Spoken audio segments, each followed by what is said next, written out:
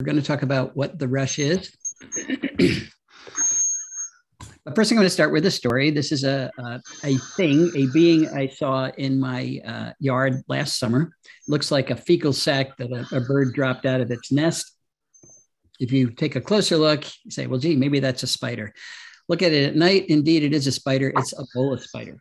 And this is how bola spiders hunt. They drop a single strand of silk. Somebody's got a mute out there, I think. And they put a little sticky glob of glue at the end. And it looks like they're going to go fishing with it. Well, I didn't think this spider would be able to catch anything, but a few minutes later it did. A moth flew in and it got caught on its sticky glob of glue, wraps it up in silk, has a nice meal. And if it does that enough time, it has the energy to create an egg mass. And that's exactly what this spider did. As a matter of fact, she made 3 egg masses. So how does she catch a moth like this? Well, she's actually releasing the sex pheromone of particular species of moth. I wanted to know what the species was. So I unwrapped the things that she was catching. And it turned out it's the bronze cutworm. She caught 10 bronze cutworms in a row in my yard. And I've got bronze cutworms and the caterpillars that create a bronze cutworm because I've got goldenrod. That's their favorite host plant. And the tree I was looking at was an oak tree, which produced this beautiful moth, the dot line white. And I've got dot line whites produced by this tree in my yard because I didn't rake the leaves away, because there's a dot line white cocoon in this little leaf mass right here. And there it is. I'm sure you saw it right away. Here it is up close. If you rake them away, you've just thrown away that beautiful moth. I've got evening primrose moths in my yard because I've got evening primrose. So the moth comes and spends the day with its head stuffed in the flower. It's very cute. I've got zebra swallowtails because I've got pawpaws that I planted there for that exact reason, to attract that beautiful moth. It would take me a week or more to describe all of the species that are now calling our property home because of the plants that we have put back there.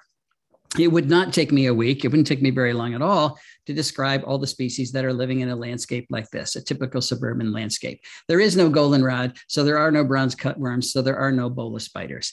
There are no oaks, so there are no dot line whites, or hundreds of other species. There are no pawpaws, so there's, oh, give me a break. I don't know why I do that.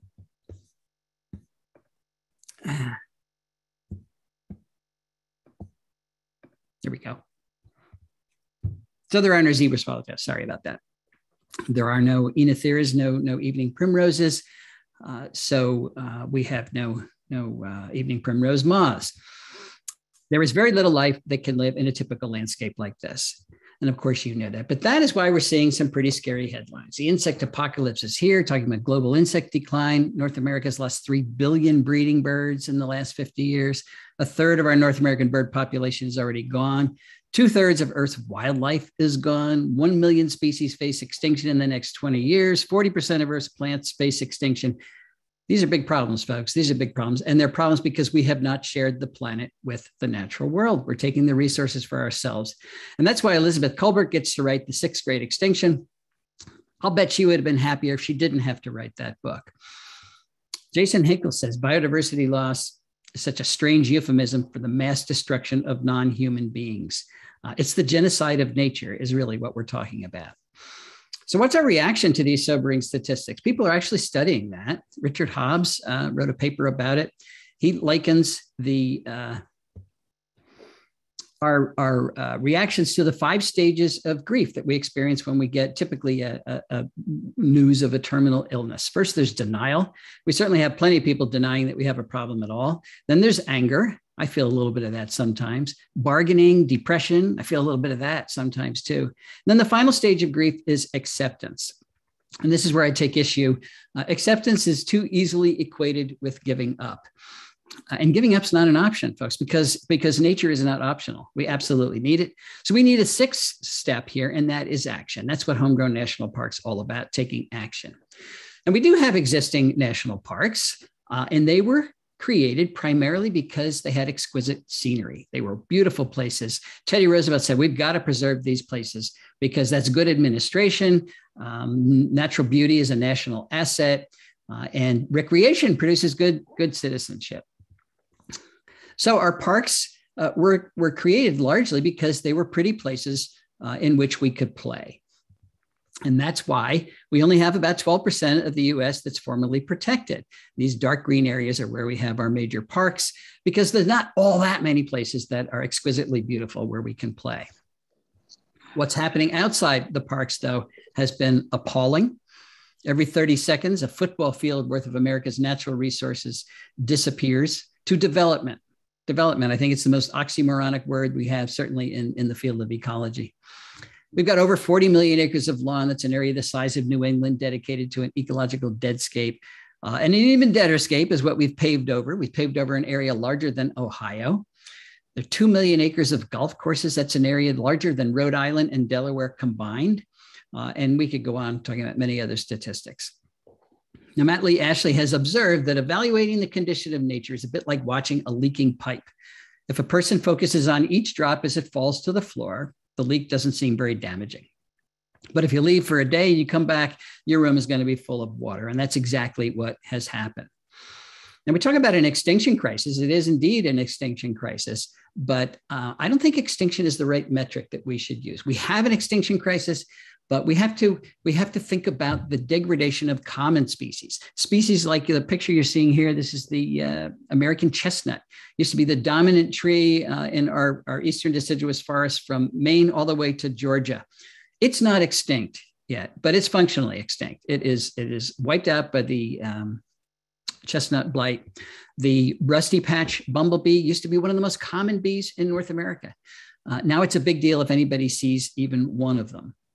So it's functionally extinct. Beavers. Now beavers are making somewhat of a comeback, but they used to be common in every stream system of the entire country. Their elimination drastically changed the hydrology of the entire country, and it wasn't for the better. So we're really talking about defaunation. That's the real problem. It's local and it's everywhere. Enter E.O. Wilson, Harvard emeritus. Everybody knows Edward O. Wilson spent his life studying lots of things, but he certainly was trying to save biodiversity. And probably his biggest contribution in that regard was this book that he wrote in 2016, Half Earth, Our Planet's Fight for Life.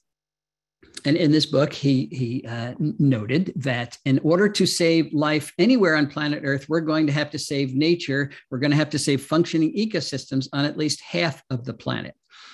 And if we don't do that, it's going to just disappear everywhere. And he spent most of the book talking about the science that supports that statement.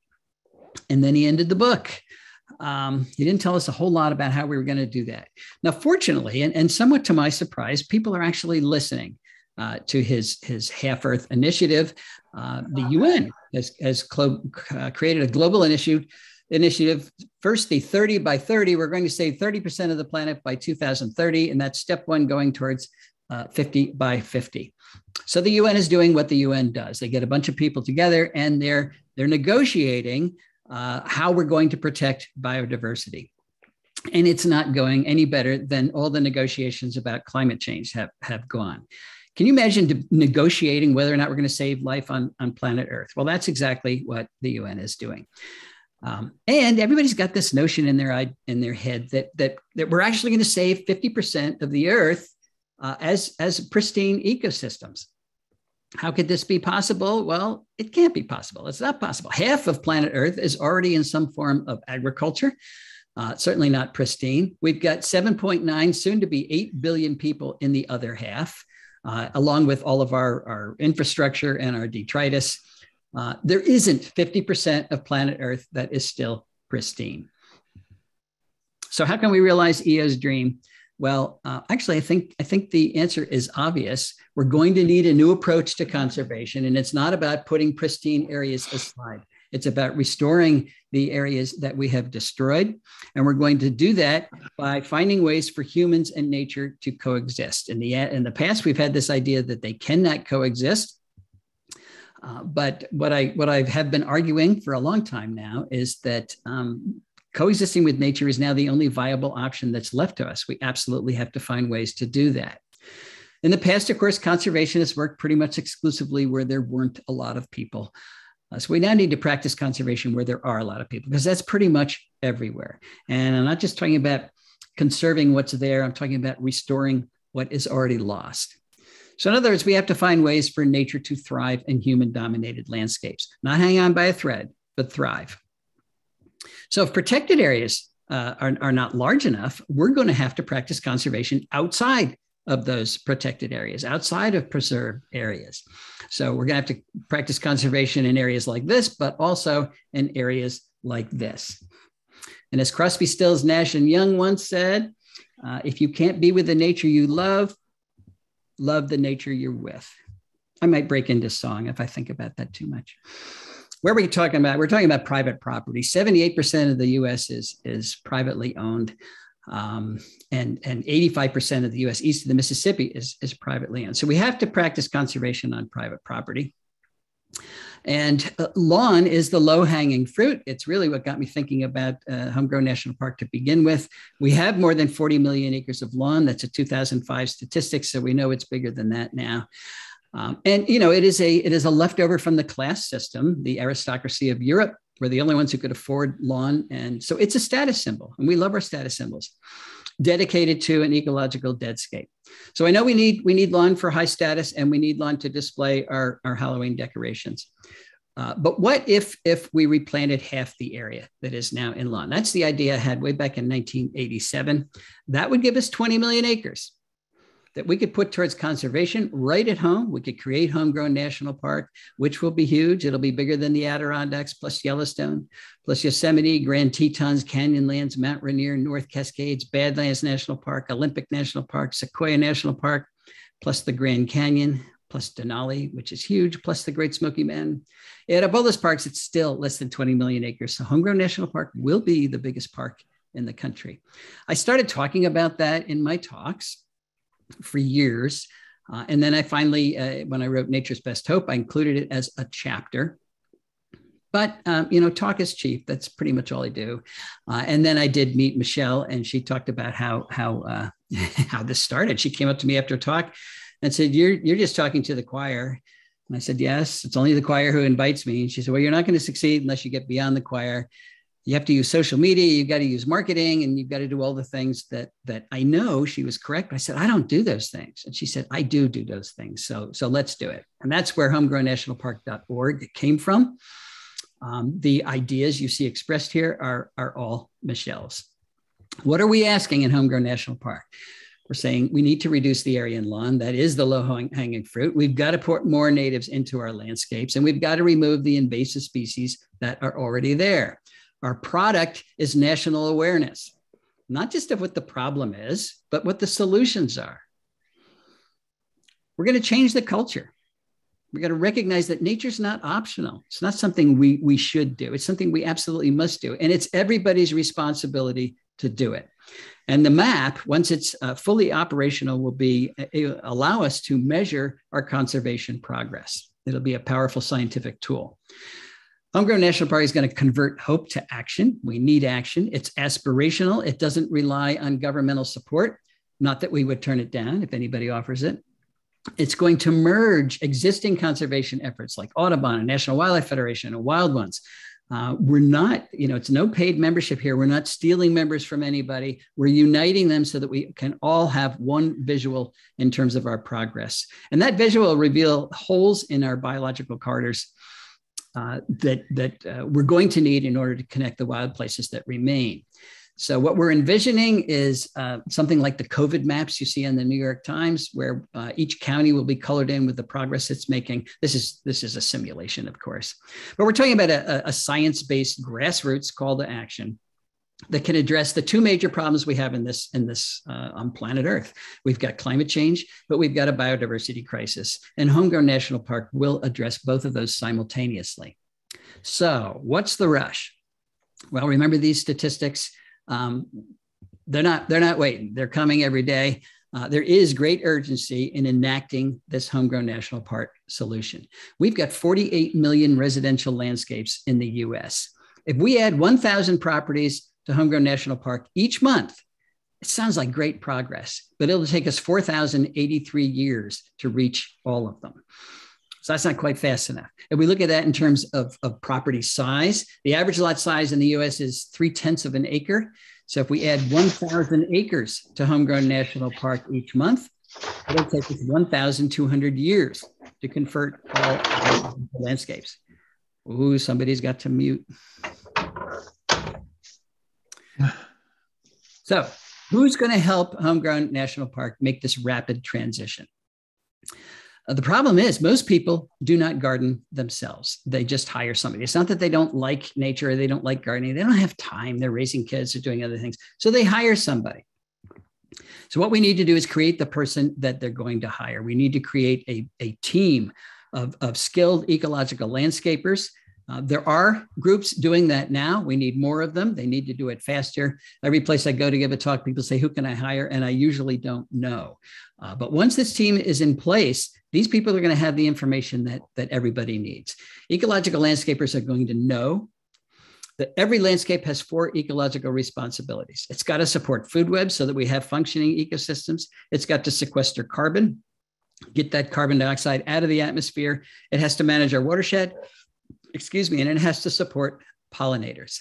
And they're going to know that lawn accomplishes none of those goals. So our fascination with the lawn is going to end. They're going to know that plant choice matters. There are 3 kinds of plants out there: contributors, non-contributors, and detractors. A contributing plant is one that's helping to enhance local ecosystems. It's going to be a native. Some are much better than others. A non-contributor would be something like ginkgo biloba from Asia. It's not an invasive plant, but it contributes very little to ecosystem function. And a detractor would be an invasive plant like calorie pear, which becomes an ecological tumor. It escapes and pushes out the native plants in our functioning ecosystems. Ecological landscapers are going to know that caterpillars are an essential component to our landscapes. They are transferring more energy from plants to other animals than any other type of plant eater. And they're going to know that keystone plants are keystone plants because they support the most caterpillars. Just 14% of our native plants are supporting 90% of the caterpillar food that drives our food webs, which makes keystone plants essential components of the ecological houses that we're building. They're the support system. Our house isn't going to stand up without keystone plants. We've been trying to build ecological houses out of wallpaper for the last 100 years, and that doesn't work. They're also going to know that insects are the little things that run the world. E.O. Wilson's famous statement. They're going to know that most of the insects that eat plants are host plant specialists. They can only eat the particular plants for which they have the adaptations to get around their particular defenses. So think monarch butterflies eating toxic milkweeds. Very few other insects can do that. You take away the milkweeds, you take away the monarch butterflies. They're going to know that we need pollinators, but they're also going to know it's not because they're pollinating 1/3 of our crops. You hear that every day on the news. It's actually about 1/12 of our crops. But then people say, well, I don't live next to a farm, so I don't need any pollinators. Everybody needs pollinators because they're pollinating 80% of all plants and 90% of all flowering plants. Losing our pollinators is not an option unless we want to lose 80 to 90% of the plants on the planet. They're also going to know that light pollution and mosquito fogging are 2 of the major causes of insect declines, and they're fairly easily reversed. If we put in yellow bulbs instead of our white bulbs, it's going to decrease insect loss to light pollution, and we can, of course, fire Mosquito Joe pretty easily. They're going to know that tiny properties can be very important in terms of conservation. It can happen on any size property, right from a flower pot on up. And most of all, they're going to know that conservation works. It's going to make it worthwhile. And I'll give you just one example of what's happened at our house right here in Oxford, Pennsylvania. This is what it looked like when we moved in. It was part of a farm that was broken up into 10-acre lots. And had been mowed for hay. Very little life there. As a matter of fact, where it wasn't mowed for hay, it was nothing but invasive plants. That's my wife Cindy there getting rid of these invasives. It can be done. This is what it looks like today. And once our research showed that the number of moth species you have in your local food web is a great index for how healthy that food web is, how complex and stable it is. I started counting the moth species that have come to our barren landscape since we moved in, and I am up to 1,140 species of moths, that's 44% of all the moths that occur in the entire state of Pennsylvania. They are there because we put the plants back. And because so many of them are types of bird food, we now support 60 species of birds that have bred on our property, not flew by, but bred. But is reducing the lawn enough? That was the low-hanging fruit, but if you look at the numbers, there are issues with that. We've got 1.9 billion acres in the lower 48 states. Less than 12% or 228 million acres are protected, so not very much. That leaves 1.6 billion acres unprotected. Now, 78% of that, or 1.3 billion acres, is privately owned. If Homegrown National Park restores 20 million of those acres, that's only 1.53% of what really needs to be restored. So our goals are too modest. We have to increase them by doing more than shrinking the lawn. Most of our privately owned land is in small woodlots, cropland, and rangeland, and we want to get owners of all those properties in Homegrown National Park as well. There are 406 million acres of woodlots managed by private citizens, not logging companies, in the US. If they're managed properly, by managing the invasives in those woodlots and by sustainably harvesting those woodlots, they all should be on Homegrown National Park. This is where our croplands are. 410 million acres are now in cropland, big area. But there are things that our farmers can do. We can restore the native plants on the edges of the fields. We can put in prairie strips.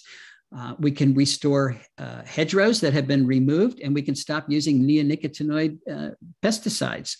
All of those things will vastly increase the biodiversity in our farmlands. We've got 770 million acres of rangeland, all of which could be good habitat if it's managed properly. We overgraze an awful lot of it. That, by the way, is 4.5 times the size of Texas. If we restore the riparian corridors that go through those rangelands, research is showing that that restores the biodiversity over the entire area. Very doable. Now, there's something that's common to each one of these conservation approaches.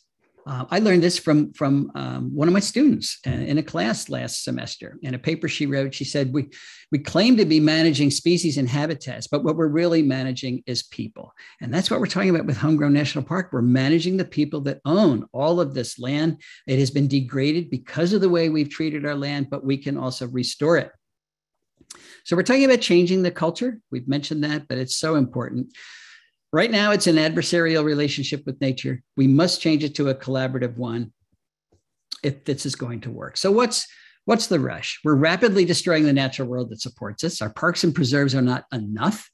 So we've got to practice conservation outside of parks and preserves on private property. Global conservation initiatives, they sound good on paper, and the UN's talking about it, but we can't wait for them to actually come up with actionable recommendations. We've been waiting for climate change, and it's just not happening. So the power and responsibility of Earth stewardship really resides in the individual, each one of us. That's a new message to most of the people on the planet.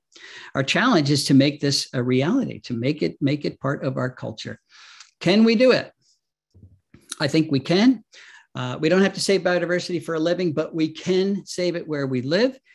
And if we're doing that, we certainly need to join Homegrown National Park. It empowers each one of us. You know, the Earth's problems are huge, and most people feel absolutely powerless. What can one person do? Well, one person can do all the things we just talked about. They can shrink the lawn. They can put in a pollinator garden. They can get rid of their invasive plants. They can turn out their lights. They can fire Mosquito Joe. They can shrink the lawn, do all the things I forgot to tell you. One person can do that and totally revitalize their local ecosystem. And it shrinks the problem down to something that's manageable for each one of us. Don't think about the entire planet's problems. You get depressed. Just worry about the piece of the planet that you can influence. If you own property, it's obvious. That's where you start. If you don't own property, you help somebody who does. So Aldo Leopold said a number of wonderful things. And one of them was, there are some who can live without wild things and some who cannot. Now, I know he was talking about the emotional connection with nature, but actually no one can live very long without wild things, for it's the wild things that keep us alive.